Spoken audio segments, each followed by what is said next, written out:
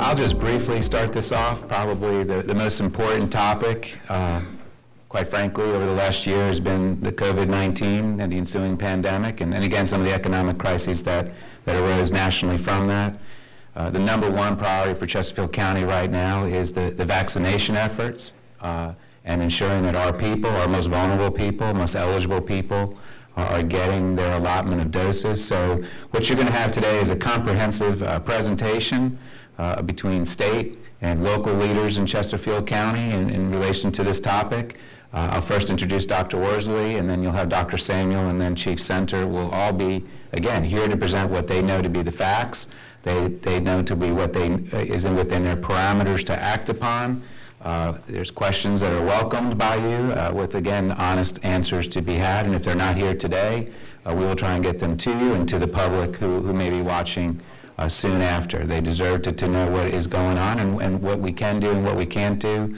And then I'll follow up on the end, just again, our continued efforts of how we can be a supportive role in a state system, not just knock on the door, open the door, not just walk into the room, but sit at the table side by side, really until this is over. And not just be acting in the past tense, not just acting in a tense that people don't want us to act in. So there is some state hierarchical issues involved, but I can honestly say I believe that Dr. Samuel and the good staff that I met over at the fairgrounds today, their emergency coordinator and lead nurse, and I believe the emergency coordinators in the audience here at least, they are good-hearted people trying to do a good thing. And so, but we are on the same team, and as was referenced today at the fairground site, it is 2 units on 1 mission, where it's 1 mission with 2 units, and people don't care whether it's 1, 2, 3, or 4, it is 1 singular mission, and we are going to be laser focused, and we're going to be accountable going forward, as we have been in the past. So without further ado, I'll introduce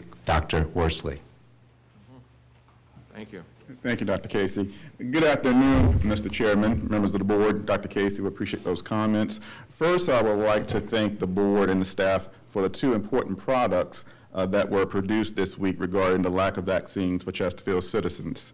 First, Mr. Holland and Mr. Winslow authored an article in the RTD that ran this past Sunday titled, "State Continues to Shun Local Government Help."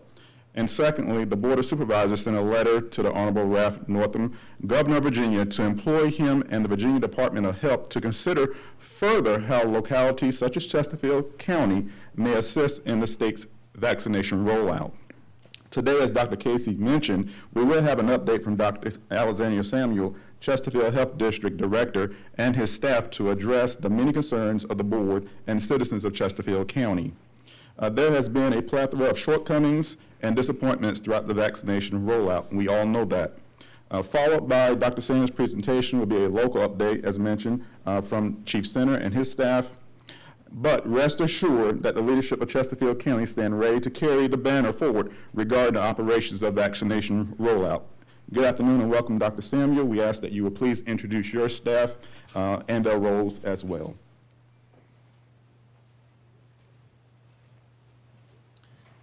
Thank you, Dr. Worsley, Dr. Casey, Mr. Holland, members of the board. I am privileged to come here with members of my staff and would like to introduce them at the moment. Vicki Stamps, who is our nurse manager, and under regular times, right now during the COVID operation, she is serving as our operation chief. Nurse manager under regular circumstances. Janelle Ampey, Chesterfield Health District health educator, who is serving as our communications lead. And David Woods, who is our emergency planner. So in the time I have, I want to address a few thematic areas that I believe encompass the core components of the coronavirus vaccine rollout. And at the outset, certainly want to acknowledge that things have not worked out to the degree and the extent that we had hoped. So next slide, please. So first, talk a little bit about vaccine distribution basics. Vaccines are developed, of course, by companies, and transport is mediated right now by Operation Warp Speed, initiated by the federal government, with logistical assistance ultimately to states. In Virginia, the Virginia Department of Health is currently responsible for allocating a very limited supply of vaccine to localities who then, of course, manage vaccine administration. So who distributes at the locality level? For the initial phase of vaccine rollout, which was aimed at healthcare personnel, the 1A group, which I think we're all familiar with, the primary recipients were hospital systems and health districts. The original plan was predicated on healthcare systems managing the heavy lift of vaccinating 1A individuals, with health departments serving in a support role. There's been variable response by health systems across the state. In the central region, which includes the Metro Richmond area, health departments have had to assume the primary role of vaccinating healthcare personnel not affiliated with healthcare systems. In addition, there is a growing list of pharmacy partners and providers to whom we can distribute vaccine to dispense. We are tapping that resource heavily while supplies are growing. So how do we determine who gets vaccine? Expecting the vaccine supplies would be low in the early stages of rollout. The Advisory Committee on Immunization Practices, which is a federal entity, established priority groups based on risk of adverse events from contracting COVID or the risk of critical infrastructure loss in the event of widespread employee exposure to illness. So the broader 1A, 1B, and 1C groups were established, and the Virginia Department of Health further defined who would be individual by each of those subcategories. Finally, ensuring a consistent vaccine supply has been a significant challenge and hasn't kept up with the accelerated pace with which we've been tasked with to move through the phases. Health districts were directed to enter phase 1B literally one week ago on January 18th, which includes roughly now half the state's population, so a very broad category to cover. Consequently, alongside all of that, vaccine supply collapsed more or less at the same time. Next slide, please. So with respect to the current plan, and this has to do with dealing with a very, very now limited supply of doses that are coming to the states from the federal government. So as of this past week, the state is expected to receive about 100,000, a little bit more than 100,000 doses of vaccine per week. The new plan instituted last week was for health districts to control the distribution of vaccine, which will be allotted to health districts on a per capita basis. So this health district will receive 4,625 total doses each week. I was informed day before yesterday that our next allocation will be reduced by 100 doses. So we're expecting 4,525 doses total this coming week. So the basic rationale is that health districts would have a pretty good idea about how to allocate this very limited supply based on need. The current estimates are that we could be about 6 to 8 weeks away from improved supply. I mean, those are estimates only at this point. So dose allocation totals have been offered, that 4,525 dose allotment per week, to give us a 4-week planning time frame. So below you'll see the breakdown of how this week's allocation will be distributed by population group here in this health district. So we settled on these 3 groups either because of vulnerability to adverse outcomes or, again, the critical nature of the work they perform. So it includes more direct allocation to seniors than we had been as we then jumped into 1B, which will certainly, of course, be expanded. A portion to essential workers, and an amount we believe will cover most of our remaining 1A population. 1A, again, is the healthcare personnel. Below that, you will see another list which further defines the essential worker and senior population categories who we're aiming our vaccination efforts at this week. Individuals over the age of 75 have the highest risk for COVID-19 associated morbidity and mortality, and individuals 65 years old and older with an underlying health condition have a higher risk of morbidity and mortality risk as well. Next slide, please. All right. I had gotten a few pictures that I hope to share of our current vaccine pods. I got those pictures to you all a little bit too late, but there is currently a pod, I'm sure you know, you obviously know, in operation at the fairgrounds. We have held several 250-person pointed dispensing events over the past 2 weeks. Yesterday, we held our first large pod with a target of vaccinating 750 people. The pod was primarily aimed at 1A and 1B individuals that I just mentioned. So with regard to challenges and improvements, certainly there is room for improvement, much of which is a function of jumping into this in relatively short order. So I mentioned yesterday's pod events because it demonstrated some of the challenges we've had as we've attempted to keep pace with the rapidly advancing and rapidly evolving statewide vaccination distribution program and operation. This system for managing vaccine registration has been undergoing transition. The first system that was in place was a product from the CDC known as the acronym VAMS, V-A-M-S, stands for the Vaccine Management System, made it functionally very difficult to direct registrants to specific pods. Pod stands for point of dispensing. Once a pod is created in the system, it becomes open to anyone who is seeking an appointment, which can limit access to target groups. So in effect, if you create one of these pods, put it out there, an individual can register for any pod that is out there. Hence, you will find folks from across the state trying to access a pod that you have specifically set up for individuals in your, hopefully, health district or catchment area. So VDH is transitioning away from VAMS towards a new system called PrepMod, which we'll be instituting next week. So our workaround registration system has some deficiency that were highlighted in the pod yesterday, even though we worked to provide appointments or timeframes for people who we had registered. Many more people than the 750 we were expecting arrived at the site. We've since worked hard to rectify the process errors. However, it should be noted that much of what happened transpired because we were diverting a limited supply of workers into multiple directions. The lists of tasks that we have to address is growing literally every day, much of which is a function of having been thrown into this very quickly and earlier than we had expected. So you're well aware also of the challenges that we've had with our call center and website.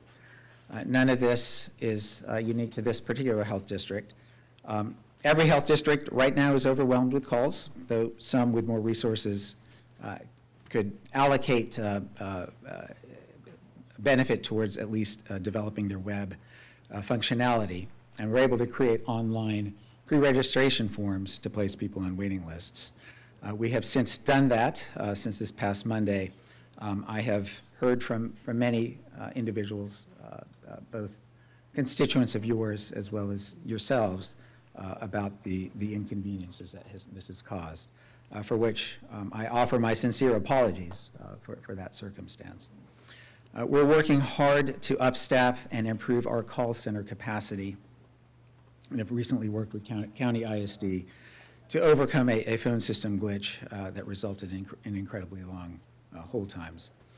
On Monday, again, we added that online registration tool for individuals in the 1B category to pre-register and get placed on the waiting list, and then ultimately get a call back for an appointment. Now, given the number of individuals who are being placed on that waiting list and the very, very limited supply that we have, callback and registration being put in one of our pods for a vaccination could take considerable amounts of time, several weeks to even longer at this point, with supply being what it is.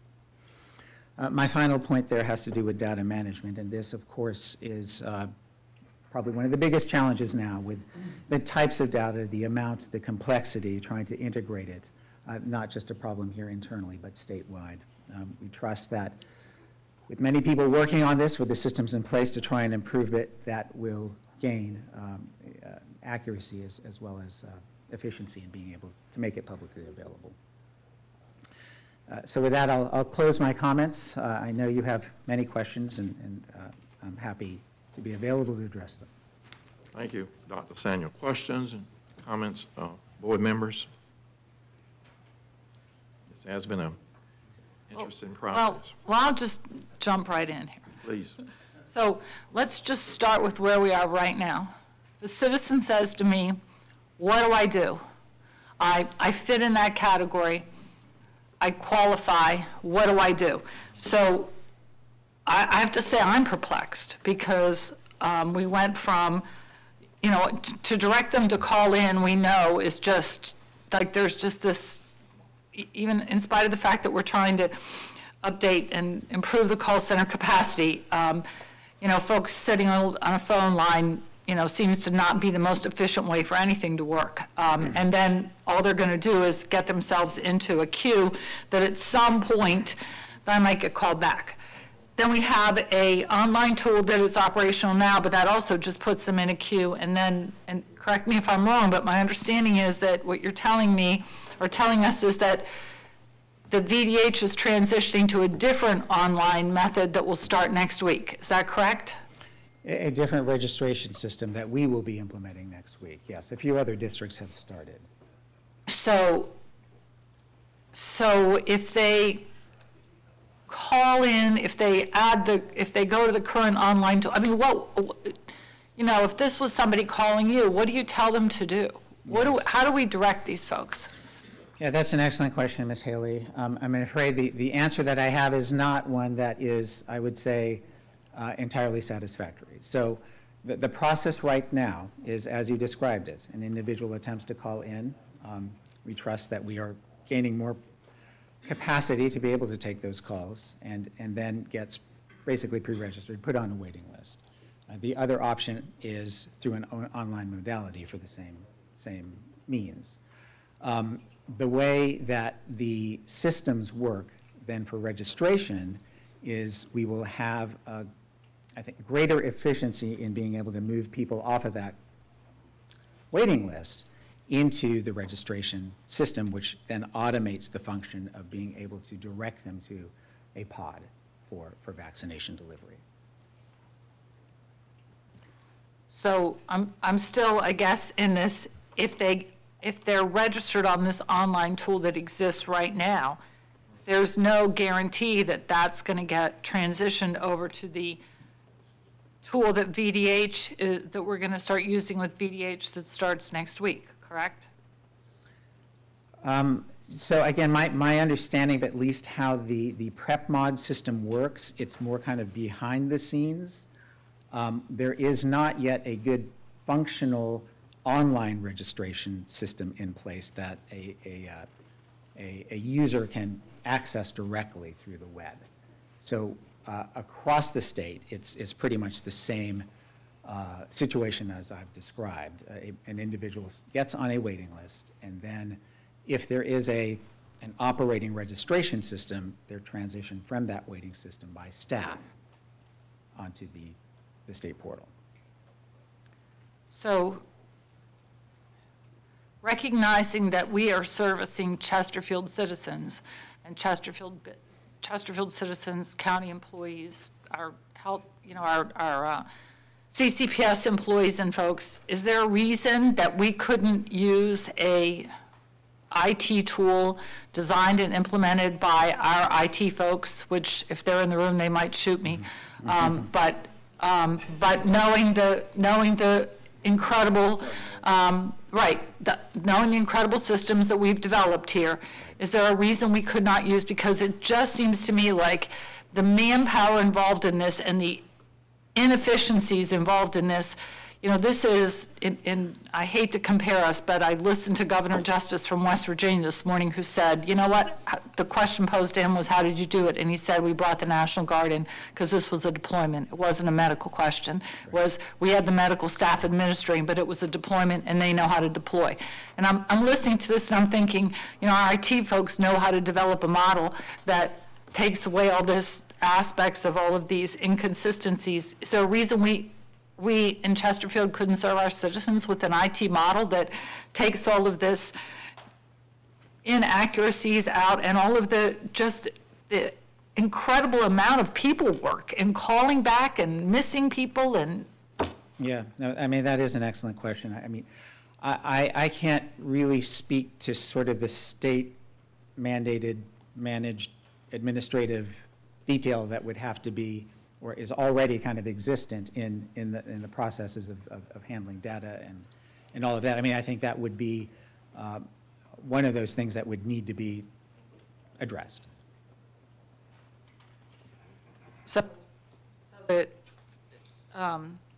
my understanding then is that would have to be a coordinated effort. You don't have the ability to just turn that over to us. And so I guess from our perspective, and I don't want to speak on behalf of everybody, but I can tell you, like, we're at the table, we're here. Like, tell us what you need from us.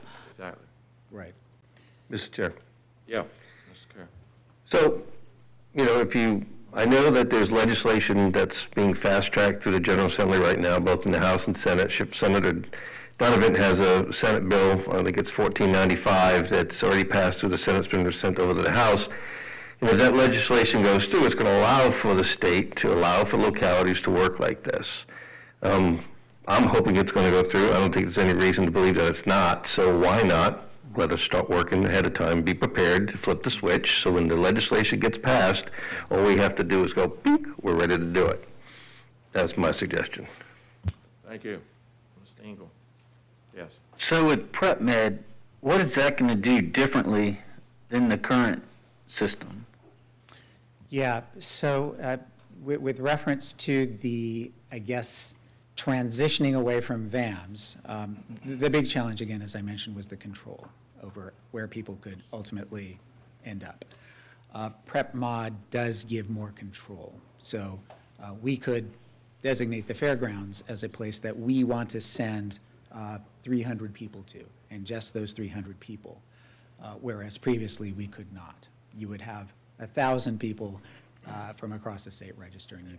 And if they sign up on PrepMed next week, will they be, if we had a certain number of vaccinations, the vaccines they can get 300 people, would it take the first 300 people that meet the criteria and give them an appointment and put a backlog in for the next group of people, or is it just a list that compiles a list of people to call to try to get somebody to come in? Yes, sir, as I understand it, and I can't claim to know that system very well. It's just now coming out. We are getting trained in it.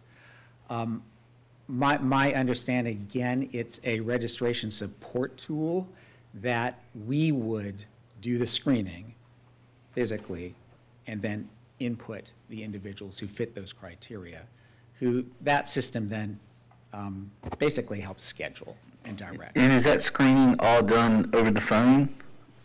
We collect the data over the phone, yes. And then So to Ms. Haley's point, it just seems like there's got to be a tool where people can load this information. Now, we need a phone system so that those that aren't technologically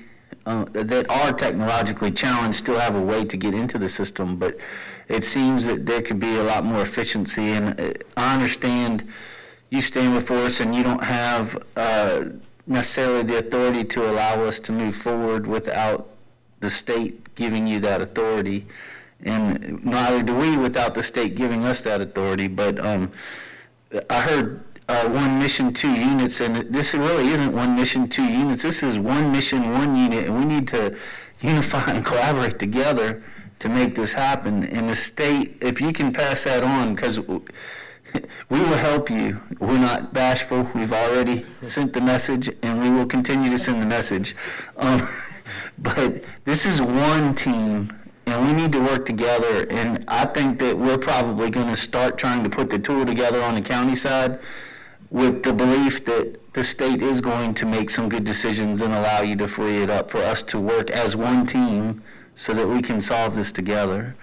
Mr. Engel, if I could just clarify one thing, because it's, I think, very relevant to what you said. This new module of prep mode, I think it's what it's called actually, while people may be able to start registering for it, the backlog that they have of emails and phone calls, this online survey, all of those people that have also registered they are in some systems, multiple systems, and they are really, in essence, should be the next first in line, so that those that even when we do open up this new portal, it may be weeks, many weeks, if just using simple math, if he has 15,000 people already accumulated in all these other manners, and we only get 3,000 doses per week for them, he's 5 weeks away possibly from the first prep mode person from getting their appointment. But I think I just want to clarify that we need them to start getting in line, and they need to have the reasonable knowledge and expectations for the 3,000 doses per week,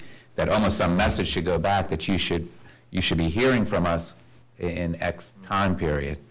And just to set those expectations, we've heard government entities throughout the country with days and weeks, but we're not talking about weeks, we're talking about months, isn't that correct? Well, to cover the whole 1B population, given the doses that we have, I think that is a very fair assessment.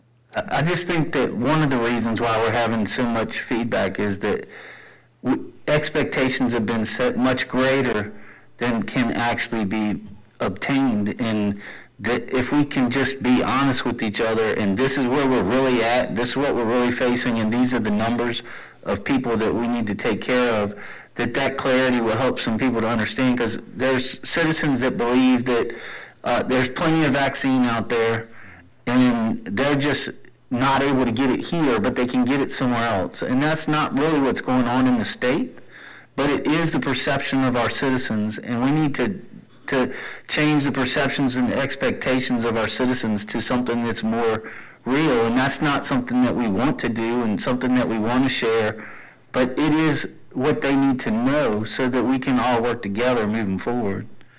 And the last thing I wanted to just make sure everybody understands is a lot of people hear Chesterfield Health Department, and they associate that with Chesterfield County government. And although I do believe we're on one team and we have to work together, our team is even bigger than just the county, because it's Powhatan and Colonial Heights as well, is all part of this team, because we're all part of the same health district. And I'm not sure that everybody, when they hear Chesterfield Health Department, they associate it with Chesterfield government, not the state government that operates in Chesterfield County. And again, I don't want to make it a us and you. I want to make it, how do we work together collaboratively on the local team? But we do need to just make sure that people understand the differences, because I don't think that that's been well defined for most of our citizens as well. So. Right, I think you're correct there.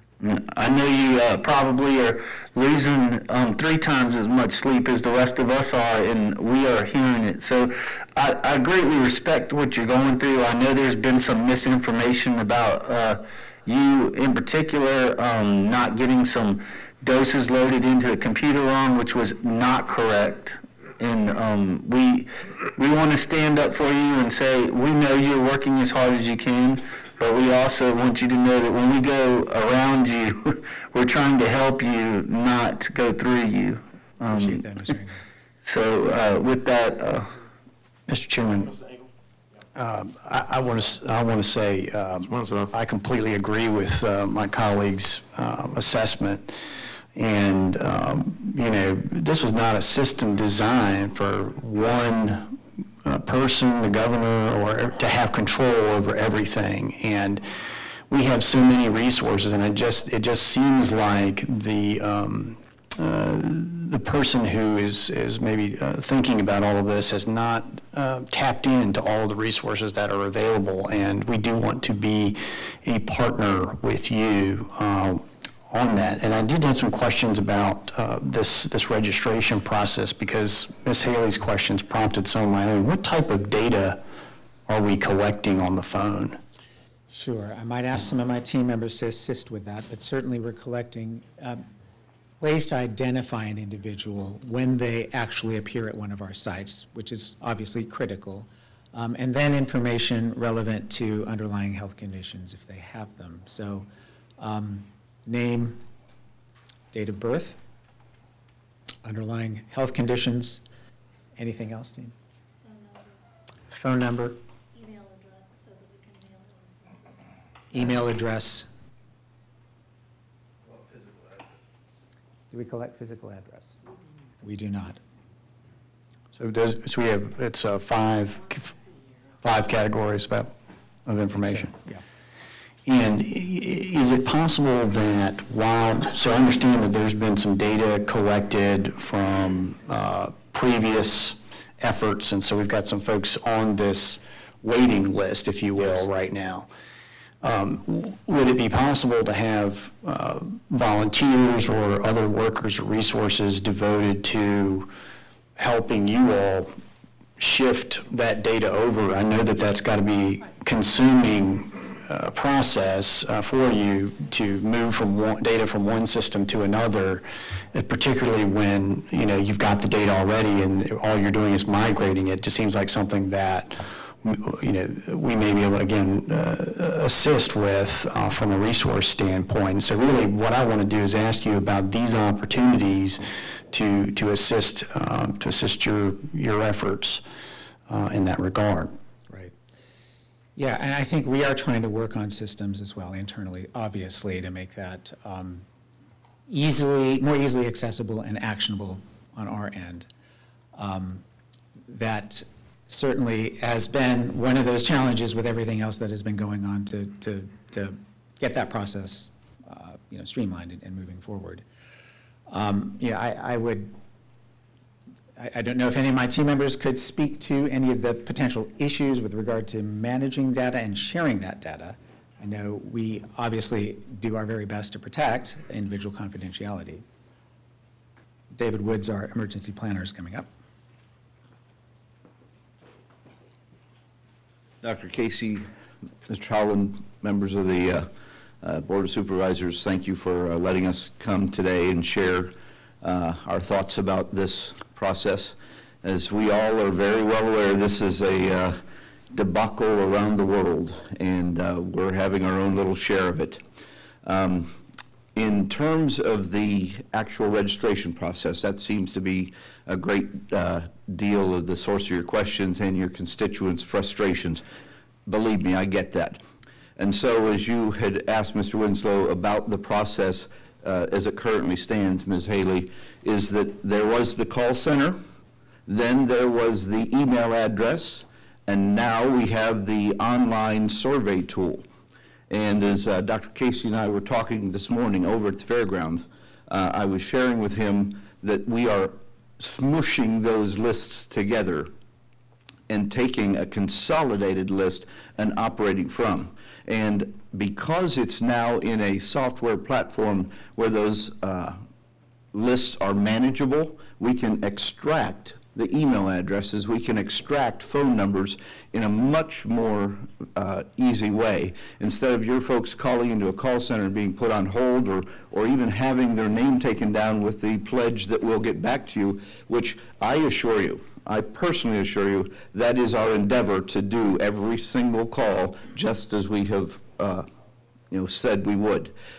Now we have a better system in place to actually reach out to them en masse and begin to give them the answers they're seeking. Unfortunately, as Dr. Samuel has said, that answer is not going to be satisfactory because despite the best systems, the best plans we have, until that vaccine pipeline opens up, it will possibly be months until we get through the list of those who desire to have a needle stuck in their arm. And that's hopefully everyone, so that we can end this madness. Now, the system that's coming online, PrEP Mod, is the one that is being used to set up clinics. And Dr. Casey, your wife, I believe, had the opportunity to use VAMS, the Vaccine Administrative Management System. I just got to interject. My wife is a Henrico private school teacher and then registered through her employer, so I just didn't want to. I apologize. I'm just simply saying in terms of using the registration system, not receiving a vaccine, I don't have any idea, actually. The registration system, though, VAMS, was for the purpose of getting folks who were eligible to receive vaccinations into a pod, into a particular point of dispensing. And that would be set up by a local health district so that folks could then find it in their proximity and register. We did VAMS for the Powhatan Fire and EMS group, and we had 35 slots to give, very limited vaccine at first, so that their first responders could get the vaccine first. We had over 200 other folks register for the Powhatan pod that had nothing to do with either the county of Powhatan or even a healthcare role. We were registering people or seeing people register from Fort Pickett, et cetera.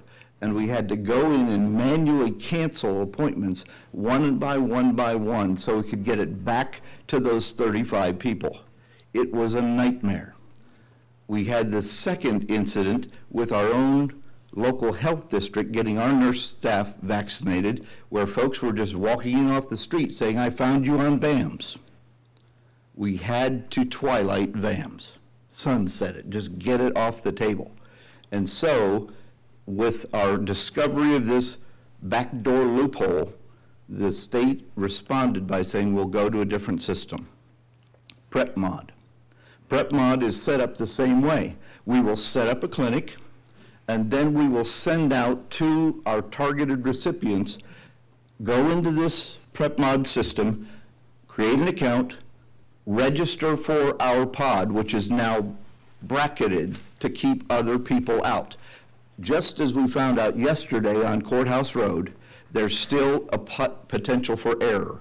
If someone gives away that link to their friends, neighbors, or relatives, then they can get into that PrepMod pod as well. But it's at least not open to the world to see. Someone has to divulge information to them. So what we would do is say for the Chesterfield County Public Schools, if we were setting up a pod for them, we would send it to your leadership in the schools, and they would send out that link to their staff. The staff would then register in PrepMod, and then that automatic appointment would be in there. There's no callbacks necessary. There's no further contact other than showing up with your PrepMod appointment. Now, the data that we have, that's where you're interested in. As of yesterday, as of last night, that brand new system that stood up on Monday about 11 o'clock, as of last night, had 22,000 names. So you see how many of our folks, how many of your folks want vaccinated. So as we smush those systems together, we can extract those emails, and then when we set up a PrepMod pod for, again, CCPS, we send that to the schools and say, these are the emails that we have for you. You can go ahead and let them register. So you're doing a data sort by email then to try to go to the organization as opposed to going to the individual to let them know they're registered at a certain location. Is that right? It can be in that context. It would probably be easier just to send it to the director or the principal, whoever's setting up that pod. But we have that sortability for the individuals when we're targeting 75 plus or 65 with healthcare concerns or whatever. That's the beauty of that data sort. So as this comes online, this PrepMod system, is that going to interface with a registration page? Yes, sir. Public facing that will just populate into the system? No, it won't be a public facing thing. As I said, as Dr. Samuel said, it's behind the scenes. We have to tell you there's a PrepMod clinic for you. Use this link. So in terms of the targeted populations right now, vulnerable populations, 1B, critical infrastructure, those are targeted. We can identify entities and sort that out to send it to leadership.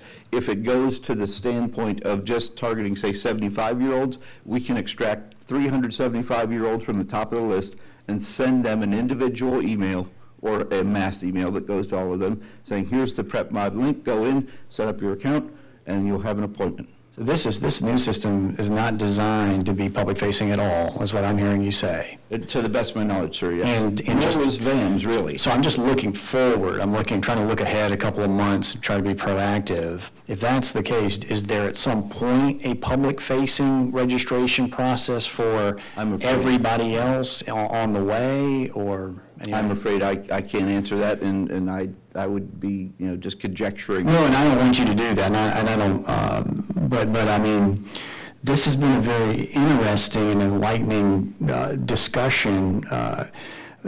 You know, I certainly think that there's a level of coordination and logistics that's necessary to complete this task statewide, and I'm concerned, to be just to be honest with you, that we're just not perhaps using all the resources at our disposal to get this over the line. But again, I want to reiterate my colleague's commitment here, and I feel the exact same way. We're like, you know, put us in, coach, we're ready to play, however we can do that. And so we want to assist you as much as we can, and that includes, I think, honestly, there does need to be some effort with this data piece, some real effort here. Thank you, sir. The overall, my commendations to Sheriff Leonard, Chief Katz. The law enforcement support of things has been outstanding. Okay. Dr. Worsley has provided counsel, advice, offered resources as well. The emergency management side from Chief Center and his team, just extraordinary support that we've received, and we're all kind of in this befuddled situation, trying to make headway in an ever dynamic situation. So your partnership is certainly very much appreciated and accepted. We'll figure this out and we'll get through this together. Thank you. Yes. Just also to help clarify, to facilitate, I know you were giving an example of the pods with the schools, and I think there are other practices, other localities that may be doing that, but I think, you know, with our arrangement with our school system, the 1,250 shots per week, at least that's coming to them, they have their own internal, in essence, distribution network, is my understanding, amongst their school nurse program. So they may not necessarily have to go through this prep mod that you just heard, nor would our employee medical center. Health departments across the state where you don't have the school resources or the internal local resources to deploy their own pods, for lack of a better word, lack of an appointment system, then you know, they're using the health district for that purpose. So Powhatan and Colonial Heights, those stories may be more prevalent there for what you're doing for setting up pods for their local government and county and school employees. We don't have that on our side because we are staffed up to do that on both of our sides. I just wanted to clarify that for somebody watching. Thank you. Ms. Carroll. Something to consider. You know, we have large facilities throughout the county, such as we've already been contacted by Virginia State University, who have offered up their campus to help as a location to do these vaccinations. Because I think what's going to happen in the future is eventually the supply is going to come.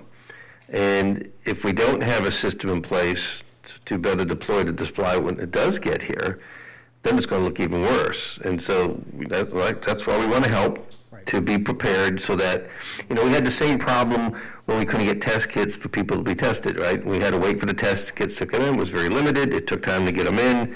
Well, now we have test kits.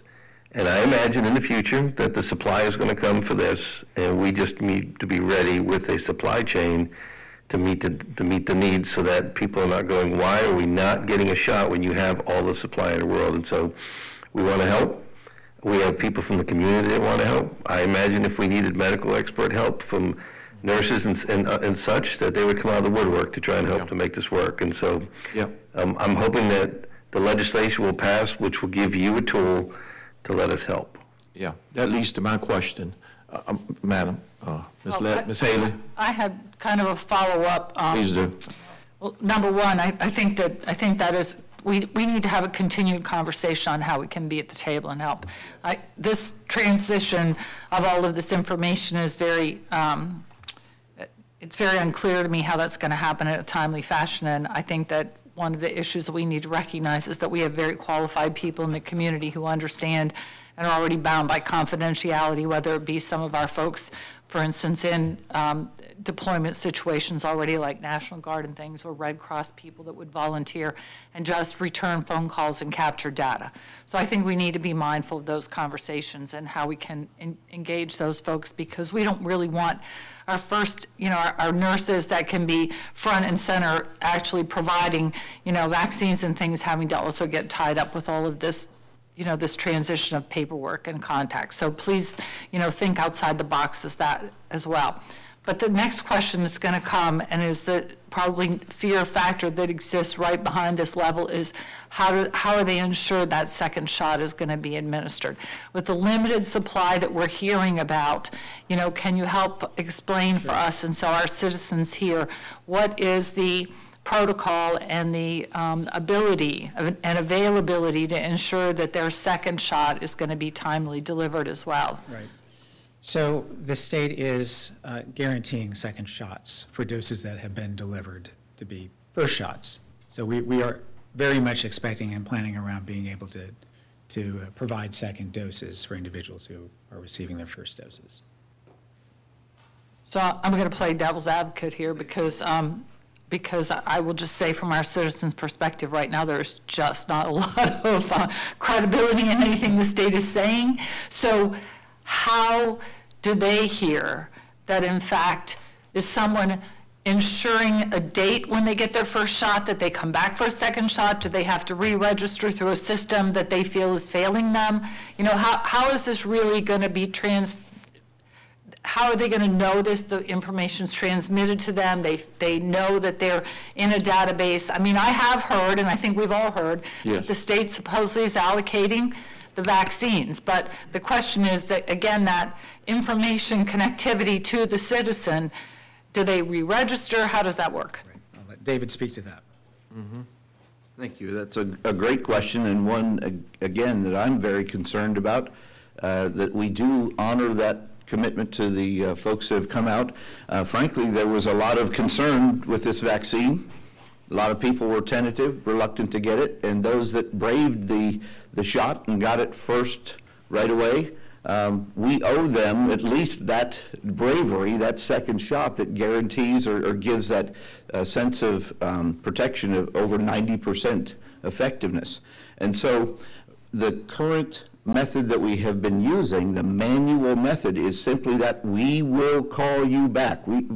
Unfortunately, we have administered so few vaccines that we can actually manage that recall, that we can telephone them saying, your vaccine has come in, and as Dr. Samuel said, the second doses are rolling in. If I'm not mistaken, we've redistributed to Chesterfield County second doses of their first stuff that they had received back in December, and so on. So we're getting that vaccine and redirecting it to where it needs to go, and contacting those that we've already shot to come get their second shot. It's a small enough population to manually do that. The added benefit of VAMS/PrepMod, whichever one you used, as you got your first shot, you have the ability to make the second appointment right away. And so, Lord willing, the vaccine will be there on that day. But that is the process, is a second pod will be commensurately set up with the first one. Thank you for that. I have one question, Dr. Samuels and team. First of all, we appreciate your being here today.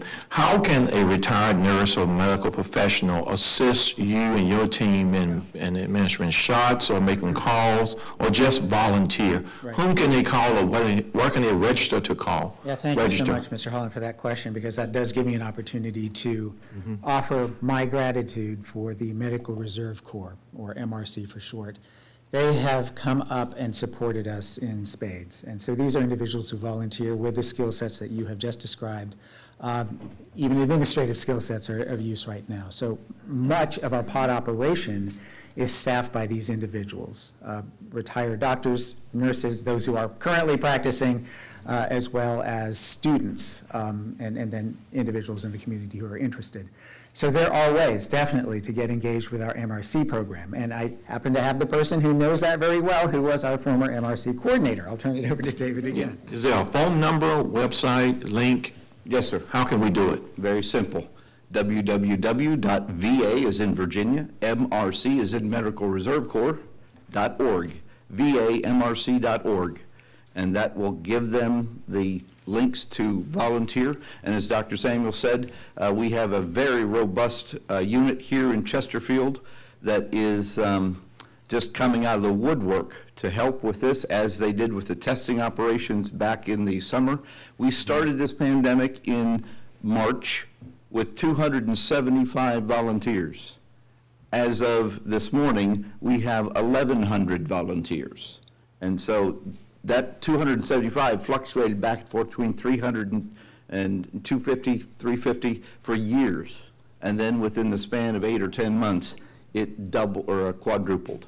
So general support, they do not have to have a medical background or even interest. They can do clerical work, line control, and so forth. Just so happens that in the audience today are a few MRC members, including our emergency manager here in the county, Jess Robinson.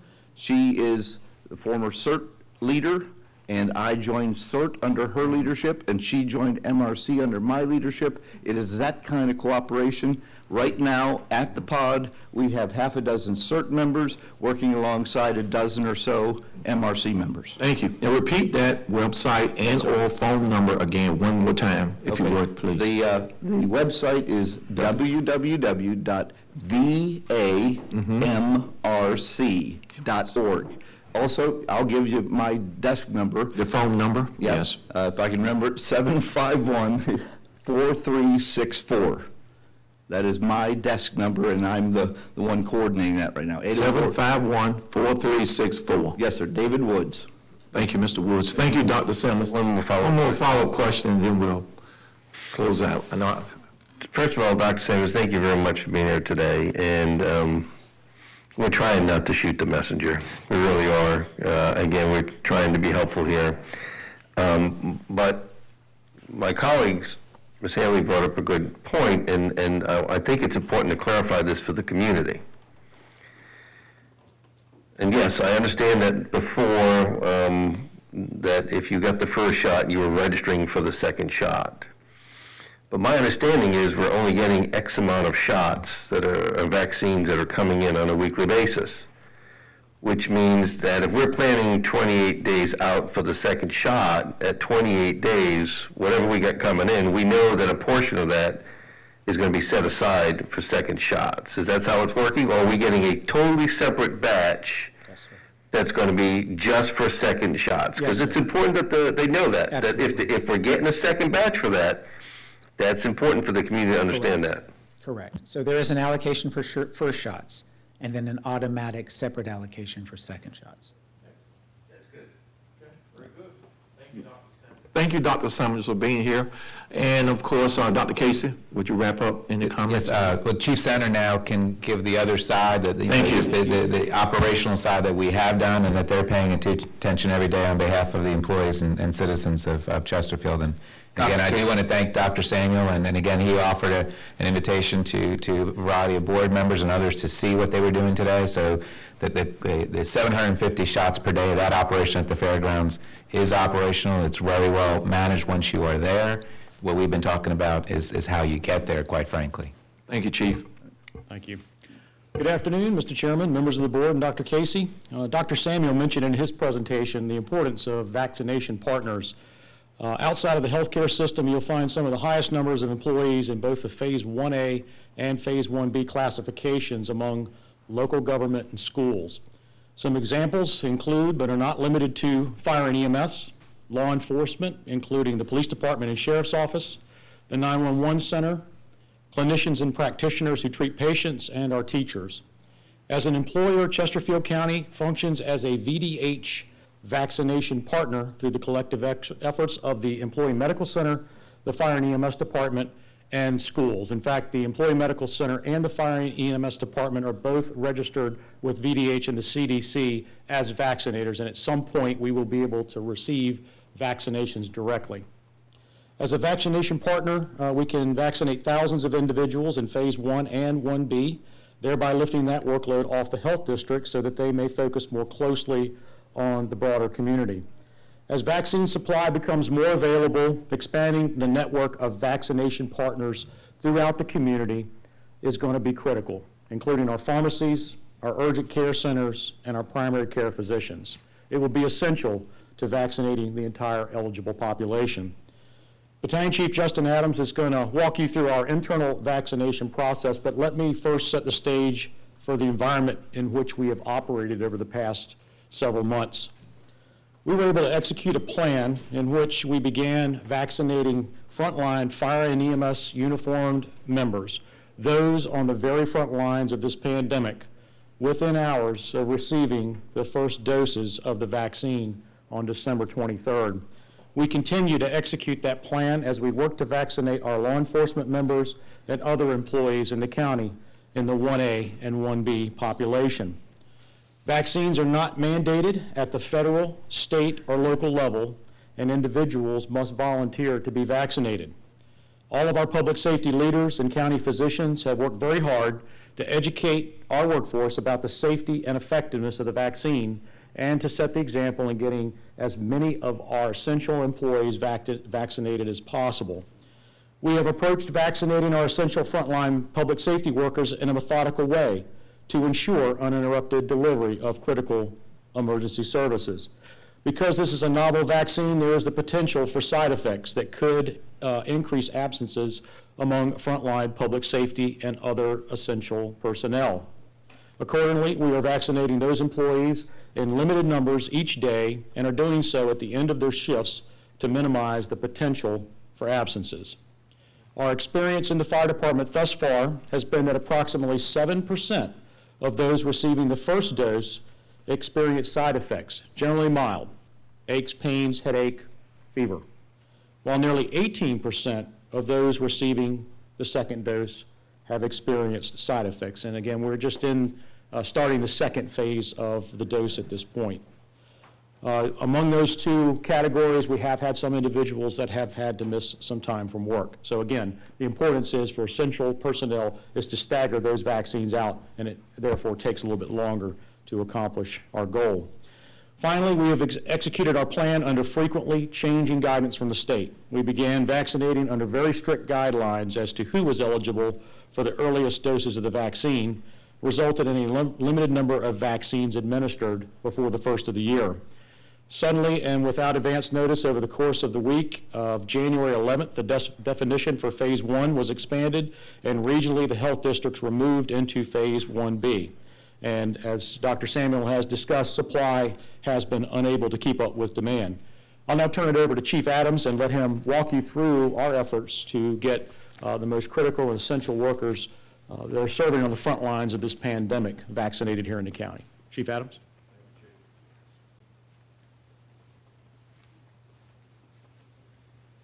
Thank you, Chief Center. Good afternoon, Mr. Chairman, members of the board, Dr. Casey. I am honored, next slide.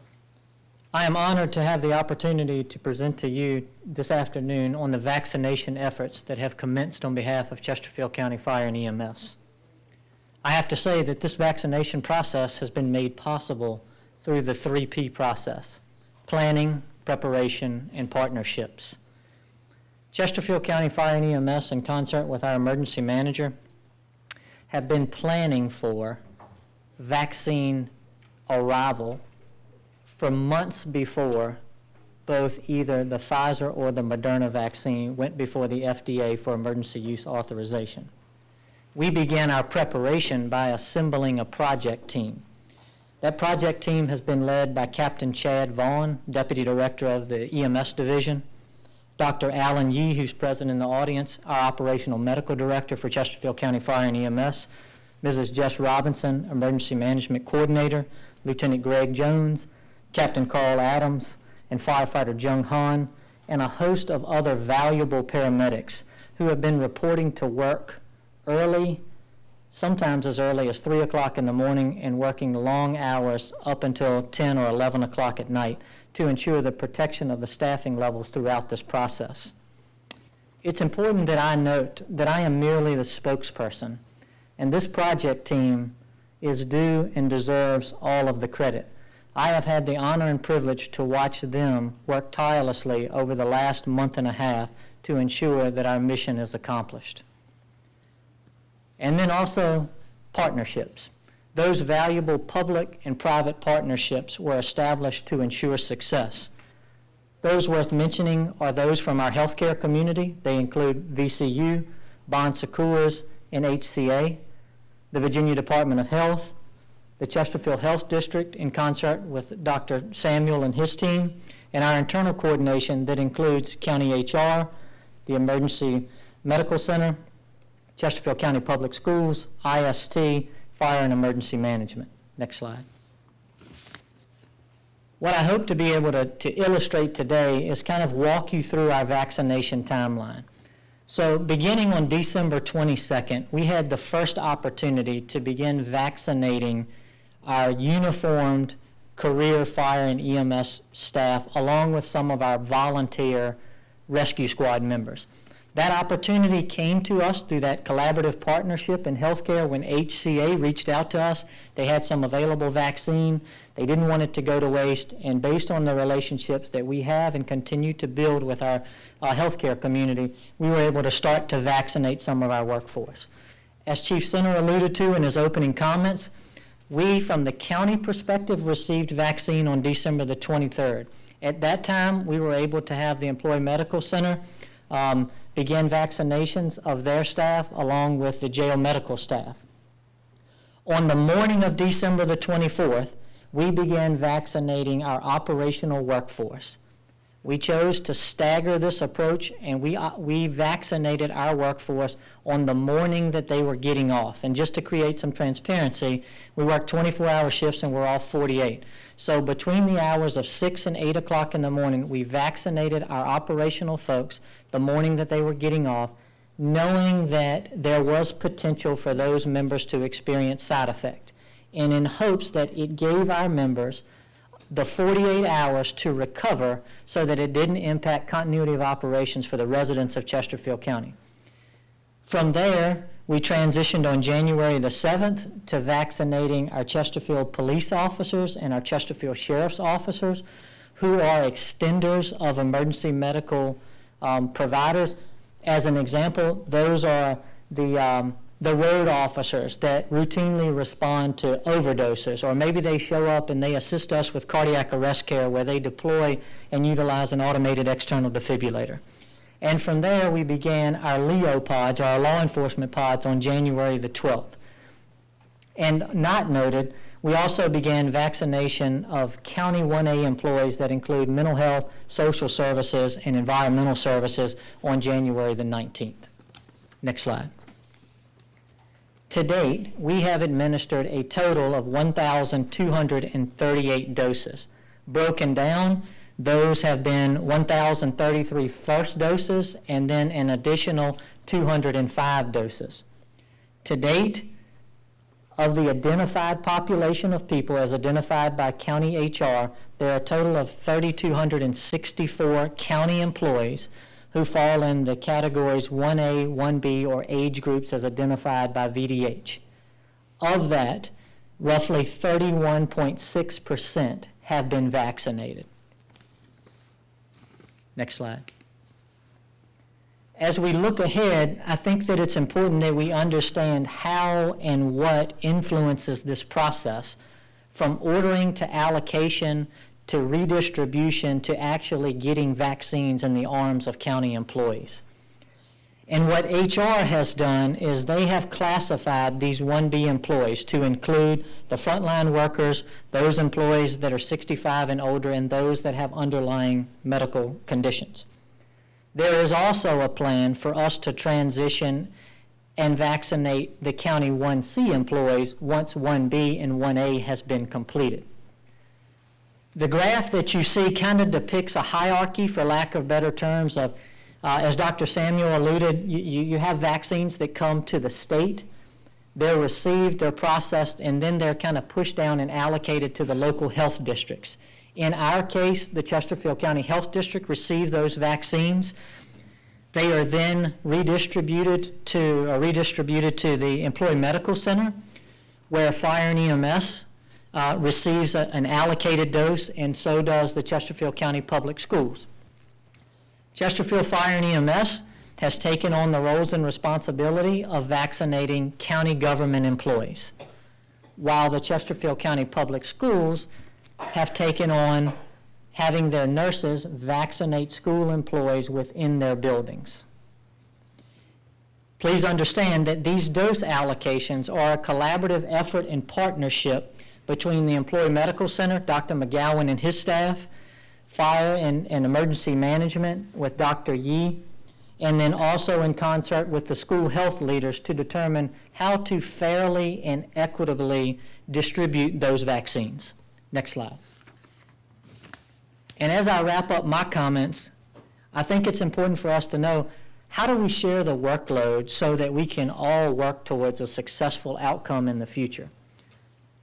Our vaccination team has worked extremely hard and developed a process and plan that is foundationally established on assisting and relieving some of the burden that has been placed on our local health district as they continue to focus on the expanded 1B expectations that have been placed upon them, while still coordinating with our most vulnerable community populations. It is important to note that our plans remain scalable and flexible in nature to ensure that we effectively, efficiently, and safely vaccinate the Chesterfield County workforce while we remain flexible to adjust to the changes in state dose allocations. At this time, I'll turn the presentation back over to Chief Senator.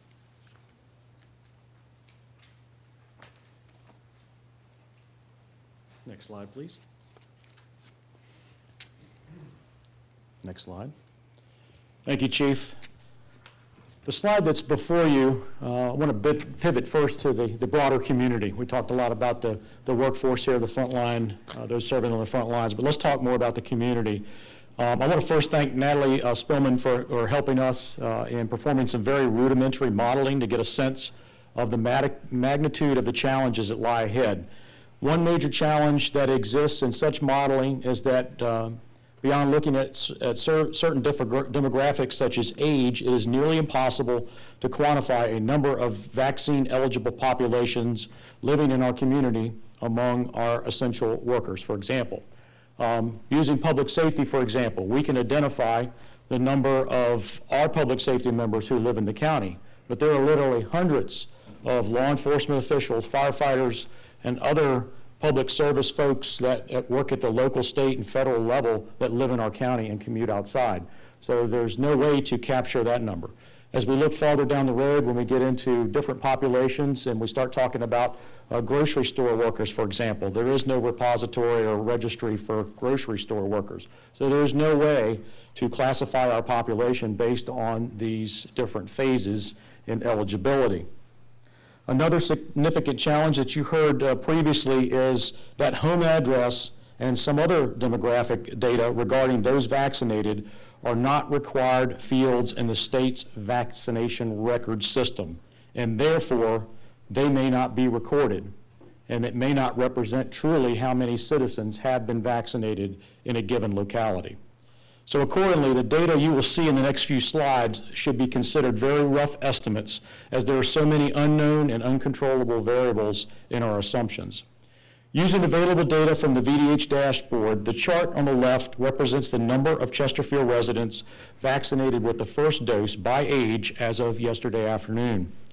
85% of those vaccinated in Chesterfield thus far are below 70 years of age and very likely represent those still in the workforce employed in occupations covered in Phase 1A and Phase 1B.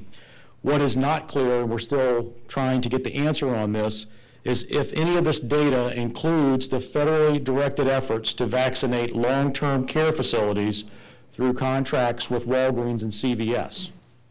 The chart on the right represents the percent of those residents vaccinated by projected age groups in the county. And it's very clear there's a long way to go until 70% of those eligible for the vaccine receive it. Next slide. So how are we doing compared to other localities? Again, using the data available to us through the VDH website as of yesterday afternoon, the chart on the left shows that Chesterfield is among the top 10 localities in the state for first dose vaccine recipients. If you factor in the vaccines administered to residents who reside within the health district but outside Chesterfield's borders, it brings the totals for the health district to 21,977, or third place among the top 10 localities as of yesterday afternoon. It's worth noting that because home address is not a required field in the state's vaccination record system, there are nearly 80,000 vaccines that have been administered that are not mapped to any particular locality. Some of those could be ours, and they're not mapped to our locality. In comparison, the chart on the right estimates how much progress has been made in reaching the goal of vaccinating 70% of those who are eligible for the vaccine. Next slide. The final slide before you was requested by Dr. Casey, and again, Natalie has helped us with this, a very rudimentary model looking at some assumptions, some planning assumptions for the future. How far do we have to go to get 70% of those 19 years of age and older vaccinated in our community? For comparative purposes, we use the stated goal of the Biden administration to provide 1 million vaccines per day. And many have remarked that that level is very, very low. It needs to be higher.